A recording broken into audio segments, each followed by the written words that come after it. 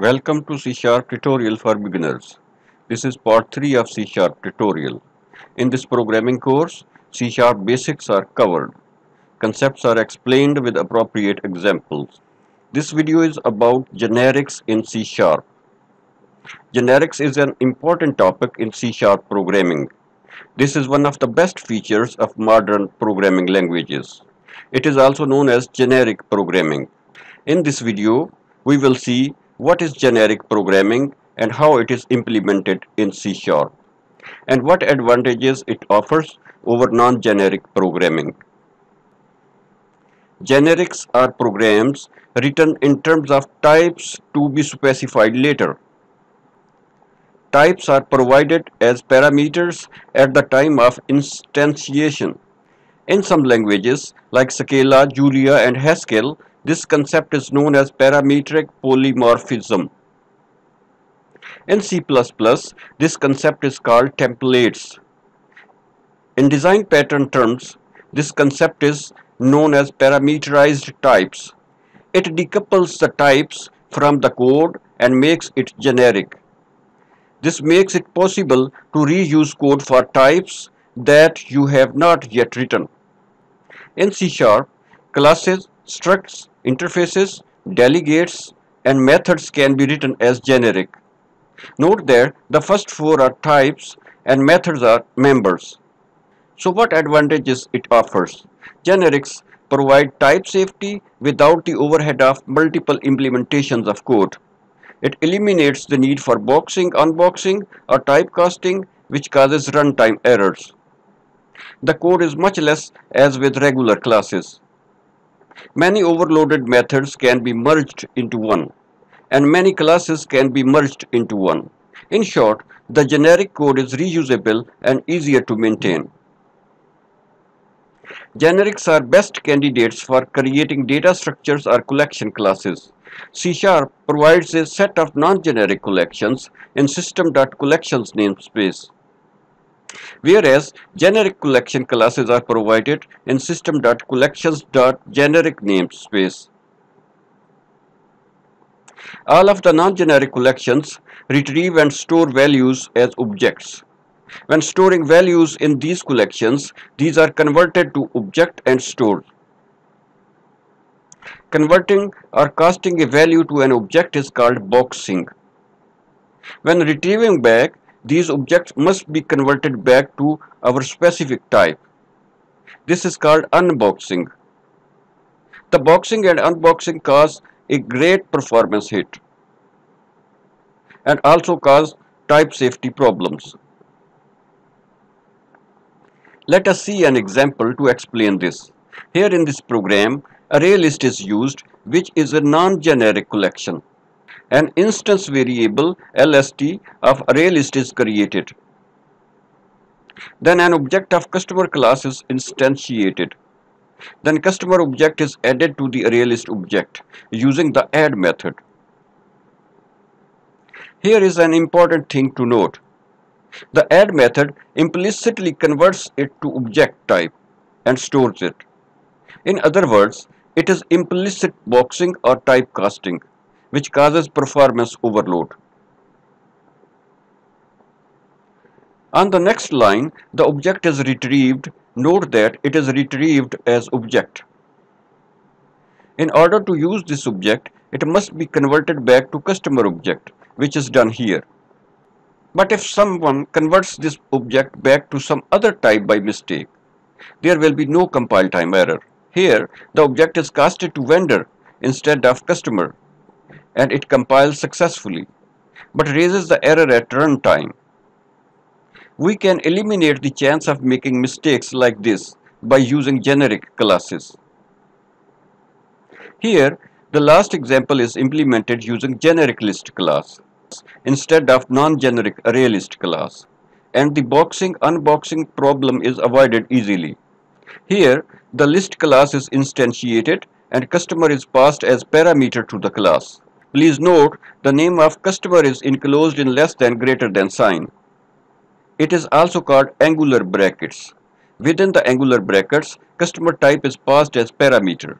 This is how a type is passed as parameter to a generic class. And now look at the add method. It only accepts customer object as parameter.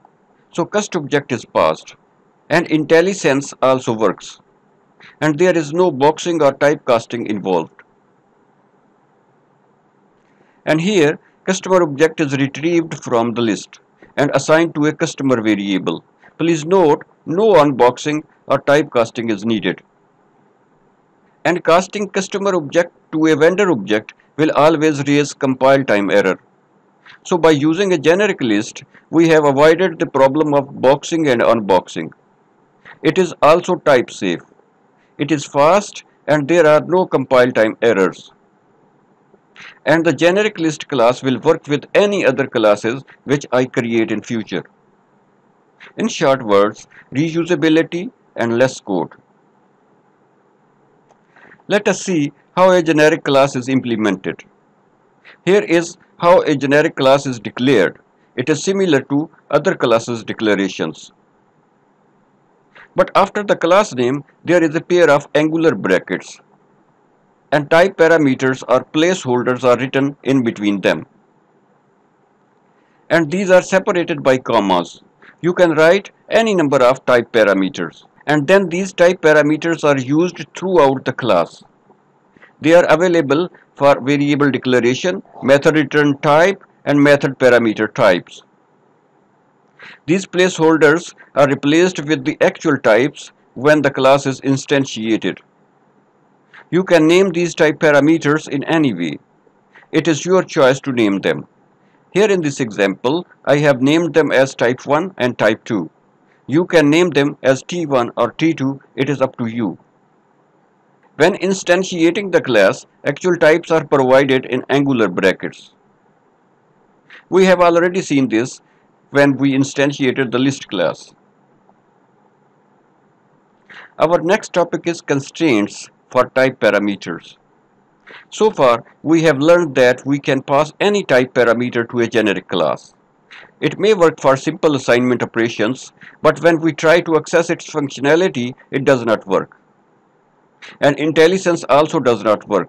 It is because compiler needs some extra information about type parameters to work with them. By default, compiler treats the type parameter as system.object type.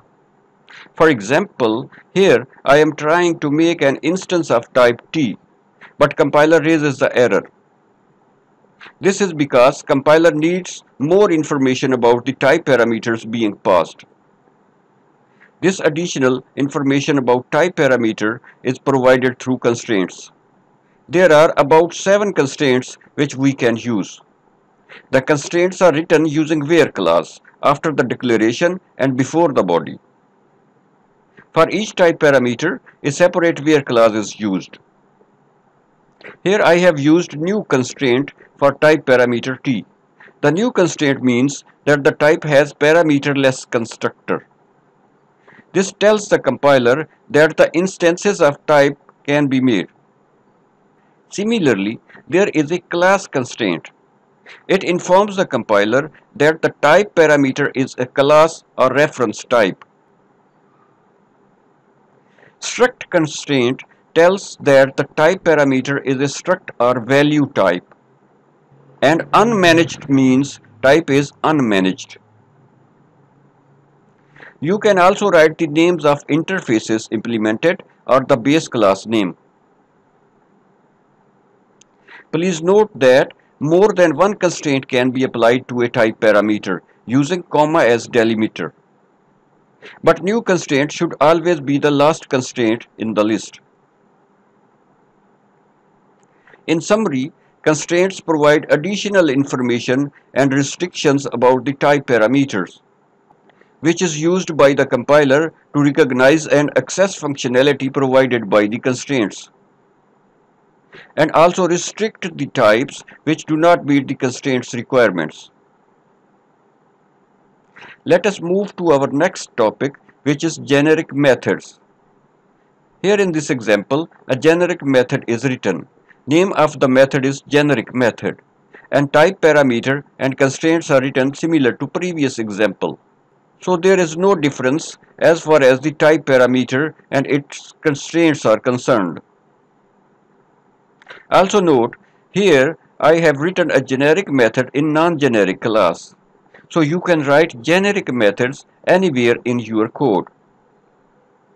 When the method is invoked, type parameter string is passed in angular brackets.